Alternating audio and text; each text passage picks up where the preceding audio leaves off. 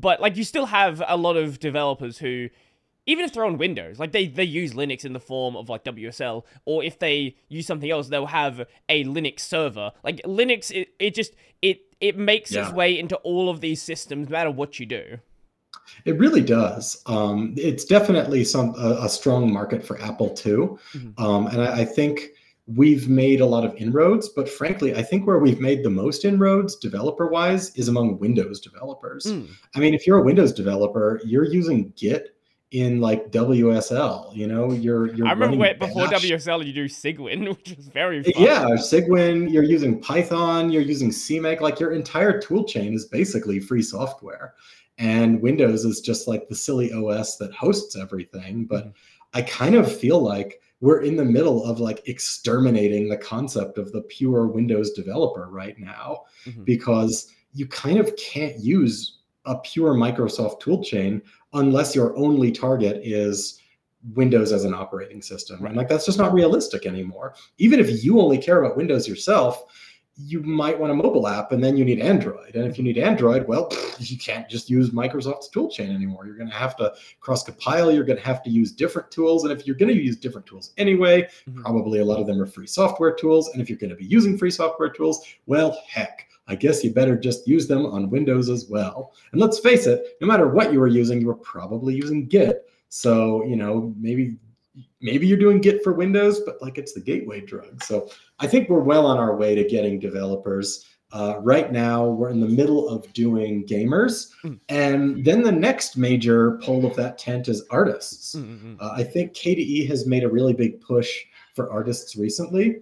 There was a lot of brouhaha and kerfuffle about the Wayland transition and how this was supposedly terrible for artists. But the really interesting thing is, if you look at why it was supposedly terrible for artists, it was because the giant .bat script of hacks to make everything work stopped functioning. Mm. But on Wayland, we can actually integrate everything properly so that you don't need a huge hacky script to set everything up. We can just make it so that you plug in your tablet and it instantly magically works. And the eraser erases things, and you've got pen pressure, and you've got directionality, and you can put your stylus in mouse mode if you want.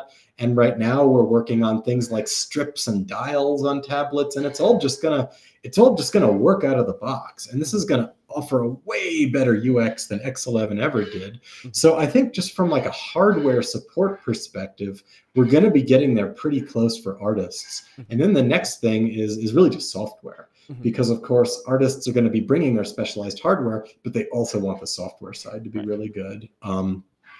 I know that it's really difficult to break the Adobe habit, but it seems like Adobe is trying to get people to do that as fast as possible. I actually happen to have a lot of artists in my family. I married into like a family of artists. So I hear about this all the time. And like multiple people at family gatherings are complaining about Windows, and they're complaining about Adobe, and they're complaining about software licenses and cloud services and AI nonsense all over the place. And you know, every time the conversation turns in this direction, I just quietly plant more of my little Linux and KDE seeds. And I think, you know, if we had better software support for a lot of stuff, it would be a no-brainer in many cases. And KDE is already doing really well here because we have Krita, which really is professional quality painting software. But painting is only one thing that you can do. There are a lot of other things too. And like Krita can be used for other things. It can be used for photo manipulation. It can be used for other stuff. But it's not quite as like kitchen sinky as Photoshop is. The two things we have that are like there's more to be done there. Yeah, they're like the two things we have which are like business level are Blender and Krita. When it comes to like vector graphics, like Inkscape is good, but it's not Adobe Illustrator. Yeah. That's really the thing, is that there are holes, right? Like if you're a digital painter, we can say, okay, you don't need Photoshop. Like you don't need Corel Painter. You can just use Krita, and it's free, and it's awesome, and it's fantastic. But yeah, if you're doing graphical like vector illustration, or you're doing like page layout stuff, the options are not quite as good there. So I think this is probably a niche that needs to be filled, but it really does seem like there's a lot of energy that is being spent on making the whole thing a more artist-friendly environment, because that's very important. Yeah. Oh man, I'm just thinking about it right now. Once we got gamers and we got developers and we got artists, I think the rest of the world is next, honestly. So we keep, so this is what happens on this show. We just segue off into random things and just like drag back Well, into like it actually makes a line. lot of sense. I know you wanted to talk about business and Tech Paladin, but the reason why I think it makes sense that we keep branching off in different directions is because in basically every way, my vision for Tech Paladin is that it's a vehicle to turbocharge KDE. My intention is essentially for this to be like rocket fuel for KDE as much as possible. So all the stuff that has needed to get working, that hasn't gotten working, we can fix that stuff. All the relevant features that need to be implemented, we can implement that stuff. Anything that needs to be done, this company is a vessel for making it happen. And it's not just here. Like there's also KDE EV, which I'm on the board of, and I'm very involved in fundraising and hiring more people. I mean, you know, it's a little bit mercenary to be talking about money all the time, but like the more money exists in this space, the more people can make a living doing work. And that's how stuff gets better, right? There's a certain level that volunteers will produce software at, and they'll do an incredible job producing software.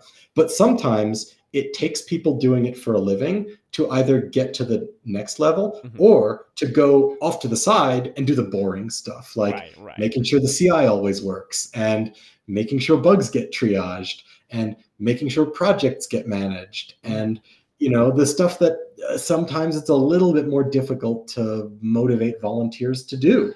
And so, you know, even though it's a company and it's a US company, I kind of see it as, well, I don't see it as it is. It's joined at the hip to KDE.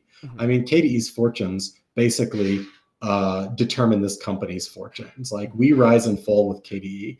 And I think what we're going to do is put as many resources back into KDE as possible for our own benefit, of course, because we want to continue to be employed and make money, but mostly so that KDE can get bigger and better and KDE can expand as an entity and become closer to offering the value that every human being on planet Earth needs and deserves. And once we finally get there, we will have made a measurable difference in making the entire world a better place and fighting against the forces of crapware and shitification that are so incredibly prevalent and frustrating today. And that's why we do what we do, right? Because we're not satisfied with that. We don't want stupid pop-ups all over the place. We don't want ads made by slave laborers and prisoners in China and Cambodia and, you know, being constantly spammed and scammed with stuff by those who are forced to do it for a living. It's like, have you read any of this stuff? There's absolutely horrific stuff going on with like people being basically forced to scam others for a living. It's absolutely atrocious and awful. But like, that's the kind of stuff that people need to live with today.